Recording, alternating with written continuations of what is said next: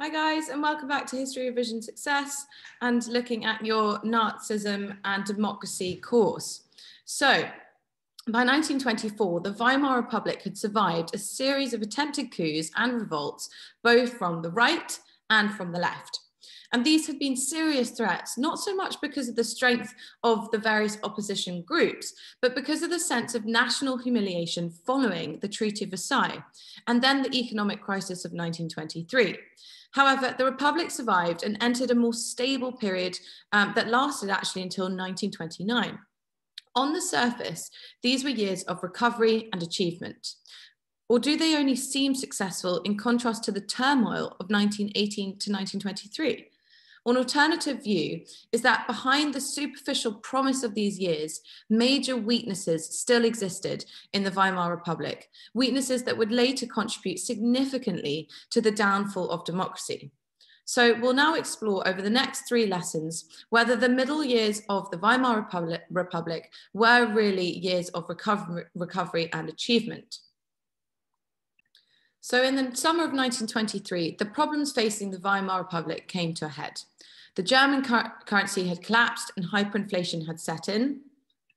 French and Belgian troops were occupying the Ruhr, and the German government had no clear policy on the occupation except for passive resistance, and we know what detrimental effect that had. There were various left-wing political disturbances across the country. In Saxony, the creation of an SPD and KPD regional state government resulted in an attempted communist uprising. And the ultra-conservative state government in Bavaria was defying the national government, resulting in the Munich beer hall putsch. Yet, after a few months later, even a few months later, a semblance of normality had actually returned. The Weimar Republic's remarkable survival illustrates the telling comment of the historian D. Puckett, writing in 1987, that even 1923 shows there are no entirely hopeless situations in history. During his 103 days as Chancellor, Stresemann had been responsible for stabilising the economy, bringing inflation under control, and defeating attempts from both the left and right to overthrow the government. Born the son of a Berlin publican, Stresemann studied economics at university before going into business. And having run a successful business career, he was elected as the youngest member of the Reichstag in 1907 as a national liberal and became party leader in 1917. He was a committed monarchist and nationalist in support of the Kaiser's expansionist policies. Appalled by Germany's defeat, he hoped to create a constitutional monarchy. And in 1919, he formed the DVP and opposed the Weimar Republic. However, by 1921, he faced political reality and committed himself and his party to a more constructive attitude to Weimar, seeing it as the best alternative to left or right-wing dictatorships. In the 1923 hyperinflation crisis, Stresemann was made chancellor and confronted all the problems head-on. Although his term in office lasted for just 3 months, known as Stresemann's 100 days, it laid the basis for the recovery of 1924 to 9. Stresemann was foreign minister in all the Weimar governments from 1923 to 9. In effect, he was the architect of Weimar foreign policy and was awarded the Nobel Peace Prize in 1926, actually, for his diplomatic efforts. He showed the strength of character and realism to negotiate with the Allies, which improved Germany's international position. Nevertheless, he failed to generate real domestic support for Weimar. Indeed, his long-term reputation remains arguable, as he actually failed to revise the Versailles Treaty fundamentally. It is also questionable whether he could have saved the Weimar Republic from Nazism and whether or not he failed to do so. It should be stressed that in 1923, things had been allowed to slide under Chancellor Kuno. Nevertheless, the appointment of Stresemann as Chancellor in August 1923 resulted in the emergence of a politician who was actually prepared to take difficult political decisions. Stresemann led a broad coalition of the DVP, the DDP, the ZP, and also the SPD, which was called the Great Coalition, and was the first time in the short history of Weimar to include parties from both the left and the right. He aimed to resolve Germany's economic plight and also tackle the problem of its weaknesses internationally. But the priority was first to bring inflation under control, and he did this through 3 key steps. First of all, the end of passive resistance. Now, passive resistance against the occupation of the Ruhr was called off in September. This was a highly unpopular and risky move, which actually led, as we've already looked at, to serious unrest and the attempted beer hall putsch in Munich. Stresemann calculated, however, that he had no alternative. Germany's economy was beginning to grind to a halt and inflation was out of control.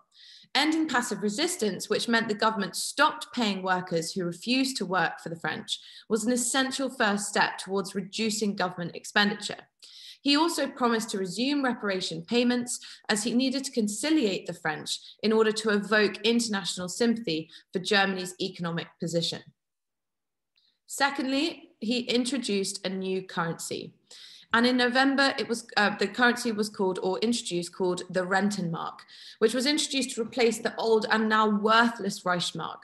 The new currency was exchanged for the old on the basis of 1 Rentenmark for 1 trillion old marks.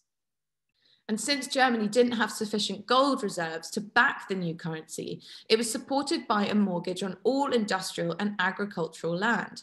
Once the new currency was successfully launched, the government kept tight control over the amount of money in circulation in order to prevent inflation reappearing. The old inflated marks were gradually cashed in, and in August 1924, the Rentenmark became the Reichsmark, backed by the German gold reserve, which had to be maintained at 30% of the value of the Reichsmarks in circulation. Inflation ceased to be a problem, and the value of the new currency was established at home and abroad. All of this happened under the direction of Finance Minister Hjalmar Schacht. Schacht had been the director of the National Bank from 1916 and was co-founder of the DDP party in November 1918. He has been described as a financial genius for the role he played in the stabilisation of the German currency. And in 1923, he became the Reich Currency Commissioner and head of the Reichsbank and introduced the Rentenmark. He then went on to help negotiate the Dawes and the Young plans, which we'll look at later, which modified Germany's reparations payments in order to benefit Germany. He later became the economics minister under the Nazis, but actually did eventually lose favour and was removed from the Reichsbank in 1939. And thirdly, we have the balancing of the budget. Now, under the guidance of the finance minister, Hans Luther, Stresemann's government sharply cut expenditure and started to raise taxes, something that they had been afraid of doing just after the war. Now, the salaries of government employees were cut, and some 300,000 civil servants lost their jobs, and taxes were raised for both individuals and for companies alike. As government debt began to fall, confidence was then restored. And the years 1924 to 29 have been named by some as the golden age of the Republic, but that has been hotly contested and debated. In the case of Stresemann's economic policies, for example, these changes made a considerable difference to the way that the German economy operated. Yes, that's true. Well-managed companies that were run prudently were, careful not to build up excessive debt. But actually, if we have a look at it more closely, while the large companies managed to prosper, weaker companies that were heavily reliant on credit actually crumbled. And the number of companies that went bankrupt in Germany rose from 233 in 1923 to over 6,000 in 1924. Moreover, those who had lost their savings in the collapse of the old currency didn't gain anything from the introduction of a new currency. In which case, the evident counter-argument is that not everyone benefited from these 3 strategies employed by Stresemann, and it is therefore quite difficult to reach an objective conclusion about the extent of stability and recovery between 1924 and 1929.